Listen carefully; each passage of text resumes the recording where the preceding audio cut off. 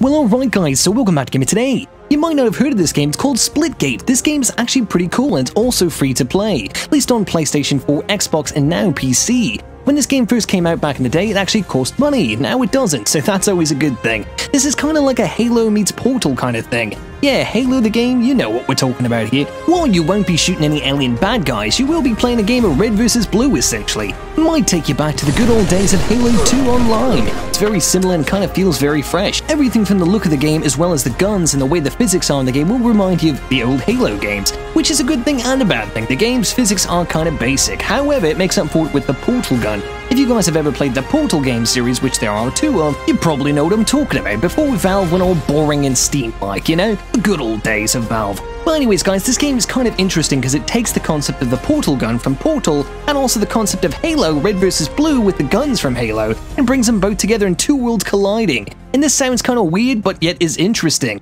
Guys, you can actually use portals to shoot at your enemies. So you don't even have to go through the portal, you just might shoot through the portal at enemies. That is totally cool. But they can do it back to you as well. You may even just use the portal as surveillance, like cameras, so you know where everyone's at the battlefield at all times. Or you might just use the portals for transportation. Either way, whatever you decide to do with these portals, it's up to you. Your playstyle can be unlimited, depending on the map of course. Some of the maps are very poorly made, let's just be honest with you guys. Other maps are very great, like the stadium map is my favorite. There are a lot of bad maps in this game as well as good maps. The reason for it is there's 20 maps, it's way too many maps for this kind of a game. 12 would have been the magic number, I think. Obviously this game has a lot of problems, but it's very fun at the same time. And with it being free to play these days, you might want to give this a try. There's also tons of different game modes, one of which is more annoying than the rest, and that is the ball mode. Why is this annoying? The voice announcer never shuts up. Balls are secured. Your balls should always be secure. Ball dropped. Okay, too much about the ball. Stolen. Okay. Ball dropped. Really, the entire game I have to hear ball this, ball that. It's impossible not to make jokes. Okay, that's Ball what the ball's secured. for. What do I do with it? What the hell do I do with the ball? Tie the leader. Oh, I just hold it? Lead. I just hold it and run around. Oh wait, return to the battlefield. Ball No! dropped. I dropped the ball, sorry guys. And it's totally annoying on your ears, like honestly just play it on mute. While the game mode of the ball mode is actually pretty fun, all you have to do is get the ball and try to hold on to it as long as you can. You can't use the portals or any guns while you're basically holding the ball, but you can drop the ball and start shooting at people after that and then pick it back up if you want to. Well, that voice announcer makes it very brutal and kind of funny in the beginning, but it gets old fast. All the boys commence with your ball jokes. I know I did. Customization in Splitgate is very basic and kinda doesn't have any personality. However, the gameplay itself does have personality. It is very basic gameplay and the movement speed and basically your turning sensitivity is extremely low when you first play this game. You need to turn it up at least to like 11 or 13. On all axes, it's so bad, or axes, whatever you call them. Guys, it is horrible. When you first start the game, you feel like, oh my god, left to right is just not fun at all. Once you adjust that and you actually get used to the guns, it kind of feels like the old Halo and it's actually a good time. The amount of creative things you can do with the portal gun is crazy. The way you can take out enemies left and right and maybe get a huge kill streak is insane. Right now, the top kill streak on Stadium is, I believe, 69 kills. That's a lot of kills. Mine only got up to like, I think 24, 26. That's a lot. That was made possible by using those portals and coming up with a strategy that works best for them on that map. Now, certain maps in the game make it almost impossible to get a lot of kills, or at least a good amount of kills, because they're so big, or because you fall off them all the time, or they're just kind of crazy where no one knows where to go. That's kind of the problem with some of the maps in the game, is that they have no direction. You kind of just spawn and everything looks the same and you don't know where to go. That's a problem with almost every single map in this game, is that everything looks very similar. We didn't talk about the graphics, the art design, or the sound effects, or any of that stuff yet. Let's get into it. The art style is very plain and basic. It's again red versus blue. That's essentially what you get. Halo red versus blue is what this game is altogether, really, with a little bit of mix of Portal. It's very basic sci-fi type techie thing going on.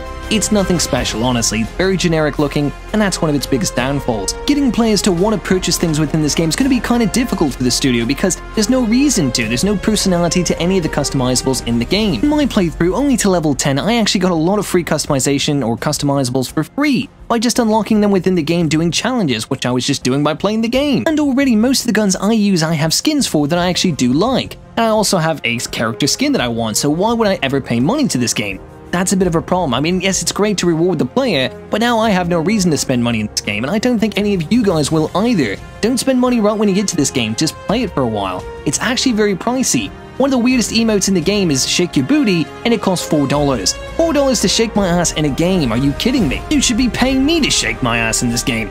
Anyways, guys, so yeah, there's some weird things going on with this store and the customizables. They need to work on that a little bit. Let's talk about the sound design before we get to those graphics. Sound-wise, there's nothing special. The guns do sound okay. There's nothing great, but I will say one thing. You can hear enemy footsteps very well. Your actual, players on your team, if you're playing Team Deathmatch, for instance, you'll hear their footsteps sound different than the other enemies, which is always a key thing. Enemy footsteps will sound louder and a little bit faster sometimes. I don't know why.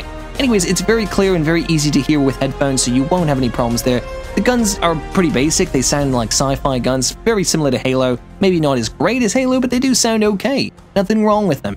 Now let's get to the fun one. Graphics. Graphics or visuals, whatever you want to call it. They are extremely basic, guys. It's like an old Xbox 360 game, maybe mid-gen or early-gen Xbox 360 type. Really is nothing spectacular to talk about with the graphics. The visuals are extremely low poly. They're very low graphic quality. Honestly, if you're a PC elitist, you're not going to like this title. It's not to say the graphics are necessarily bad, they're just way behind the times. We're talking like old times, okay? We've been a long ways from where this game has come from.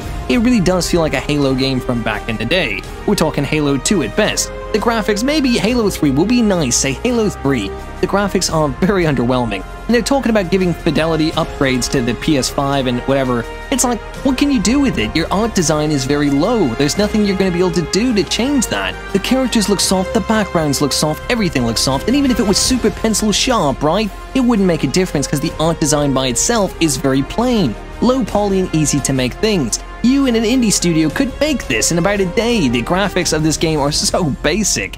You can actually make this run on a smartphone with little to no effort, and it does look like certain smartphone games that are out there. Obviously it's more fun because you have a controller, but that's about the only reason. Now currently this game isn't available on any mobile phone or the Nintendo Switch, but they have confirmed 2 days ago that this game is now coming to the Nintendo Switch in the near future, once the open beta is actually over with, or whatever they're considering a beta. They said the beta was supposed to be over in July, it's now August, late August almost. So guys, I don't know when this beta is going to be over. It's supposed to be over in 2 weeks now, who knows.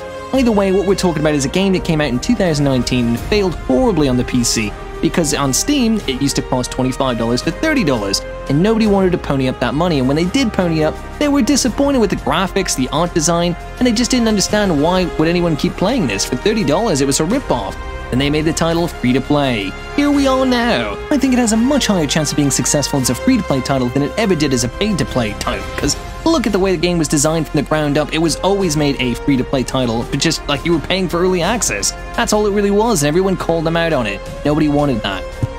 Gig is getting a lot of attention right now due to the COD falling off because of all the hackers and stuff, and Apex Legends players getting something bored, Fortnite players getting bored of their game. No one knows what to play right now. Splitgate is the free-to-play title. It's the new hot thing on the street, even though it's kind of old. And it looks ancient history compared to all those games, but, you know, it's something to play, and that's what people are doing right now. But understand me, guys, it's not a bad game by any means. It's fun. There's a lot of issues with it. I wish they would take out some maps and maybe remake them or change them altogether. Just keep the 12 core great maps, or whatever you can come up with, 5, 6 maps. I don't care how many maps there are. Just make sure those are quality maps, not garbage maps where we fall off all the goddamn time.